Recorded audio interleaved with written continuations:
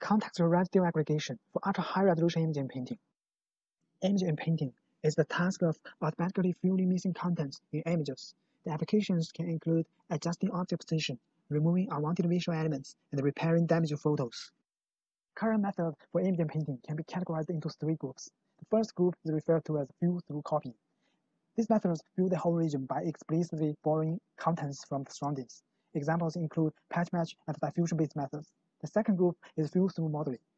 These methods typically train a model using large-scale datasets and try to model the distribution of image structures. During the inference, they hallucinate missing pixels based on what they have learned.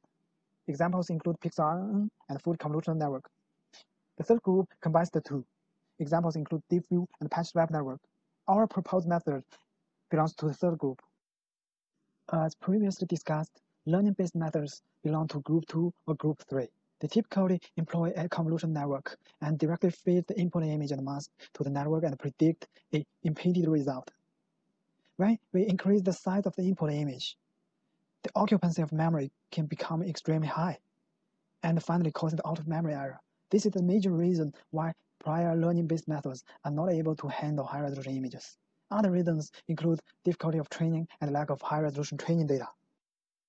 To address the high-resolution issue, we propose a novel method known as contextual residual aggregation, which is basically a three-phase pipeline.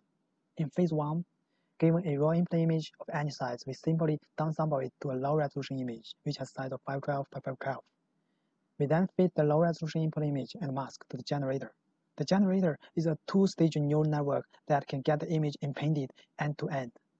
Similar to prior neural models, our generator is also trained with large number of images in a self-supervised manner. Please note that, in the meantime, it also predicts a set of attention scores which measures the similarities between in-hole patches and background patches.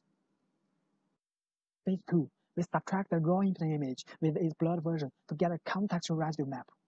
We then compute the residues for the whole region by aggregating the contextual residues based on the similarity scores between the in-hole patches and contextual patches.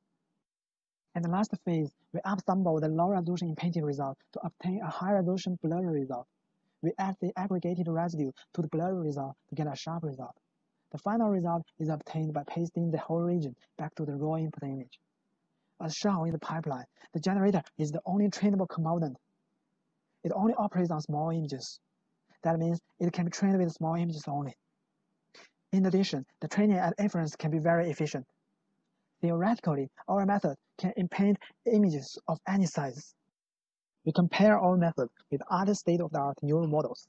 When tested on small images, if the whole size is not large, most neural models can achieve acceptable quality. However, if we increase the size of the whole or the size of the input image, the artifacts generated by other methods become severe, while our method performs consistently well. We also conducted the quantitative evaluation on all selected methods. We use 4 metrics to assess the quality of results.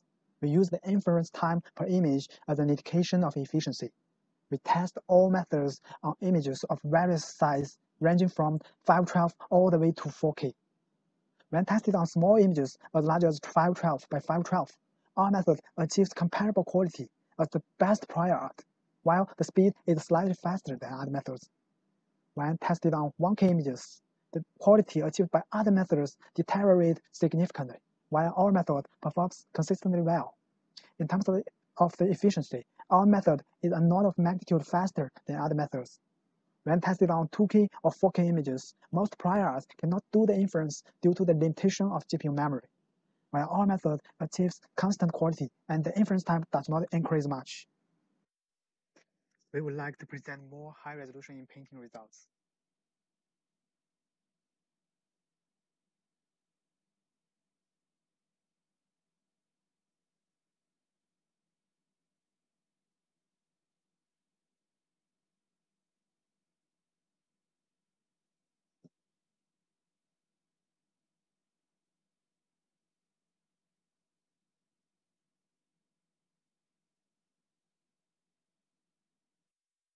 The model has been successfully deployed on Huawei's AI chip, Ascend 310.